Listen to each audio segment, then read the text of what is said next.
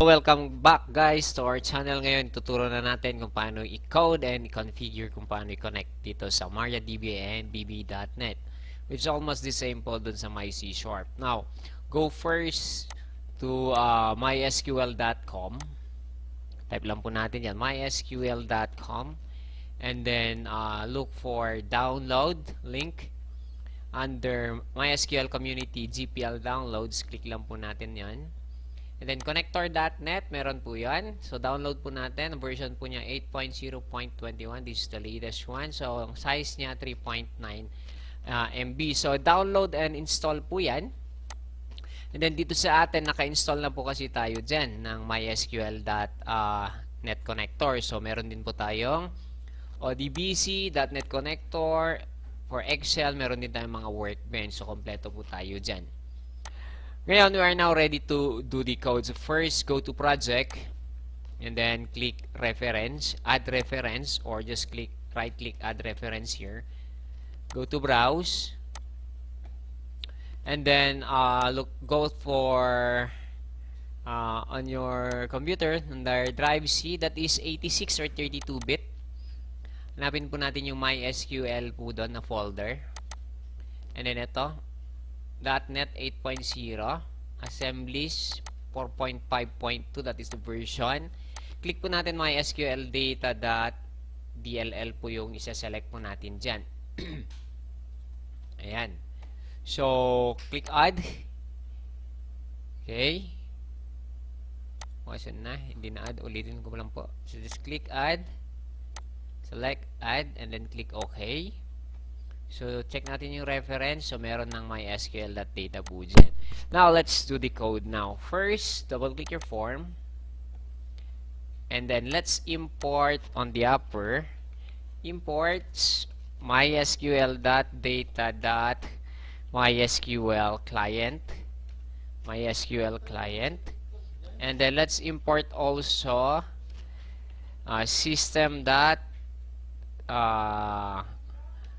IO.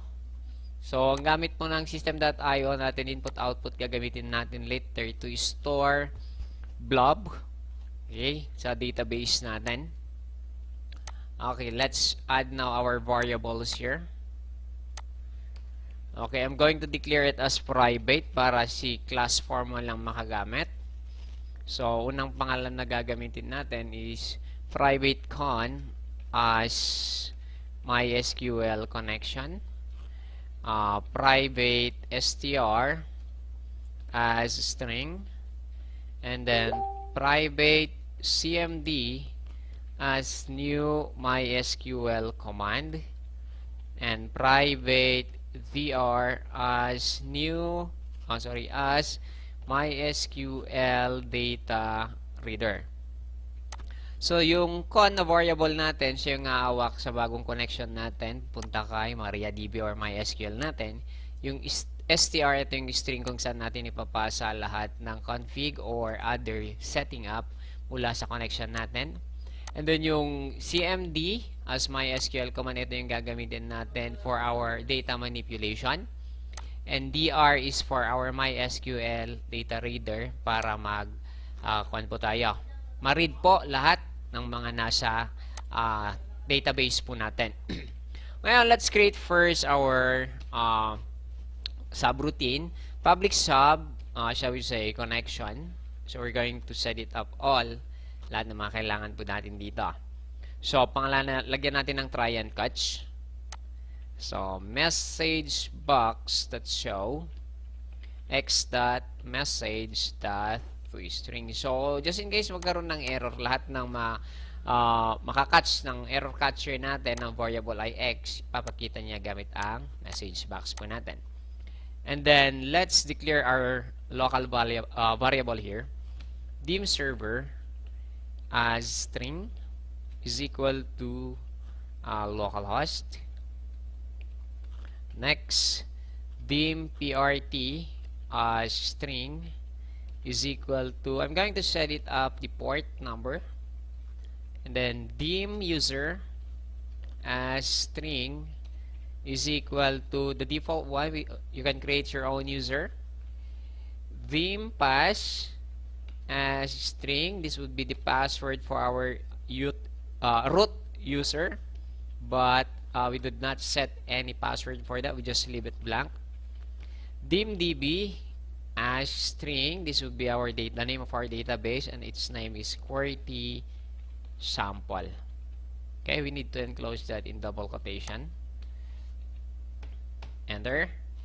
Now let's pass all these important variables for setting in our string str. So str is equal to server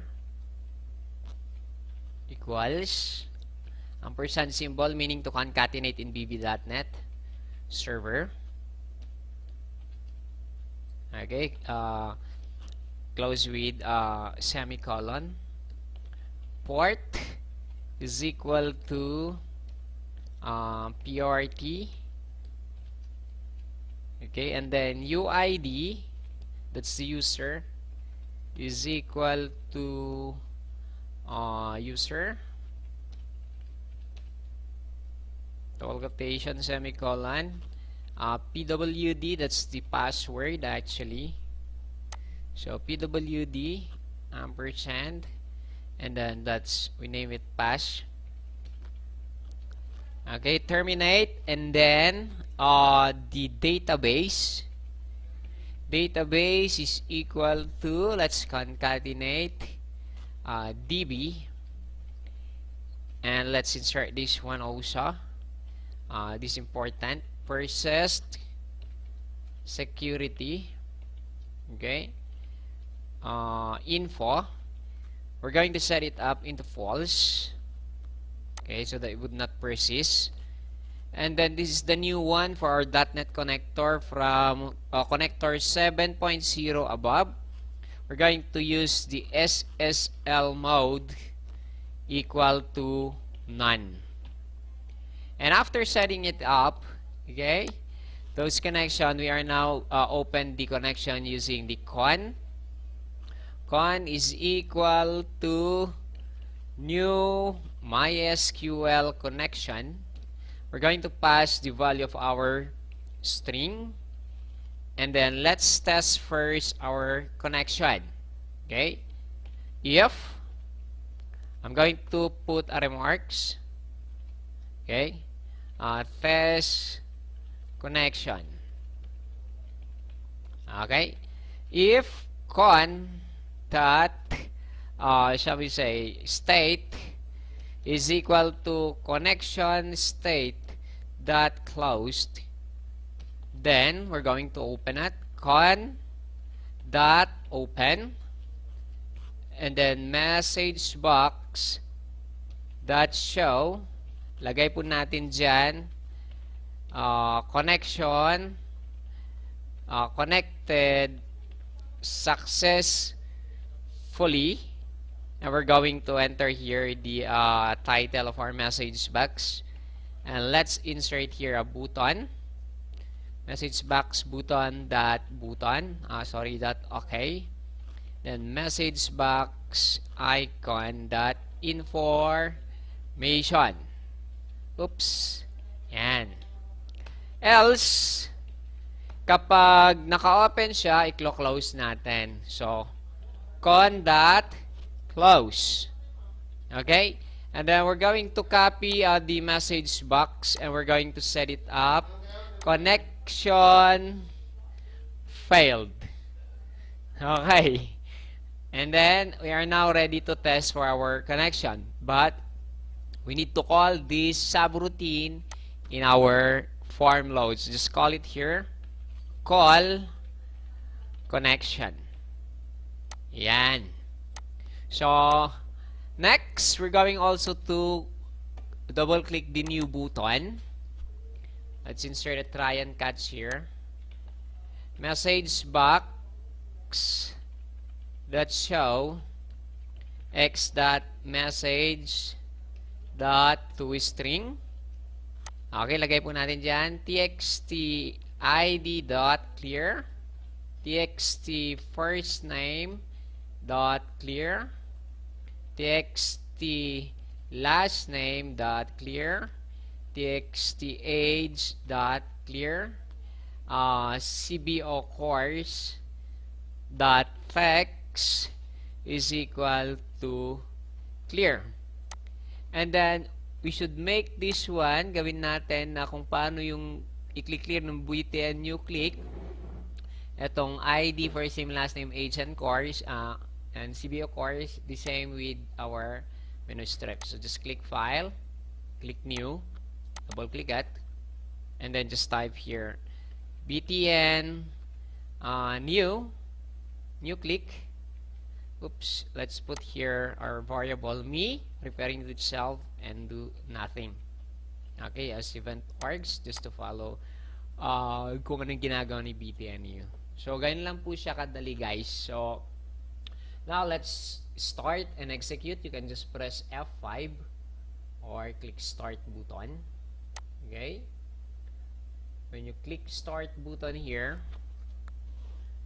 okay, so, alright. So, this is now the message back. It says, connected successfully. So, nakalink up na po siya dun sa database query sample po natin. So, ang gawin na lang natin is mag-add or insert, read, update, delete, and search. So, ito naman yung gamit ng new natin. So, once we enter here, so for example, we don't need to enter ID kasi auto-generated yan. So, for example, Jerome, Fronda, age, 33, shall we say, IT. If we're gonna click new here, so it would be clear up. So let's type here Jerome, from the age 33, and course IT. So if you're gonna click file here or just press Alt, okay, you can see, makikita nyo may guhit yung F tsaka A doon. If I press Alt F, lalabas yung mga option. Ayan. So, pag click natin yung new or we just press Ctrl N, ayan, pre-press ko po yung Ctrl N, so, makli-clear up po siya. So, the same po yung gamit nung new tsaka yun po. And then, we're going to set this one up. Lalagay natin yan sa gilid. Kasi may konting mali tayo dyan. So, select these three controls. Go to Anchor Properties, then select Anchor Right. And then, let's execute once again. Kasi naka-maximize siya. Ayan. So, automatically, nasa gilid na po siya. Sumusunod po siya kapag nire-resize or maximize natin or nire-restore natin yung default size nitong form po natin. So, ganyan lang po kadali, guys, kung paano i-connect. So, stay tuned for the insert, update, delete, search, and display record gamit ang VB.Net and MariaDB. So, that's all. Don't forget to subscribe to our channel. Thank you and have a good day.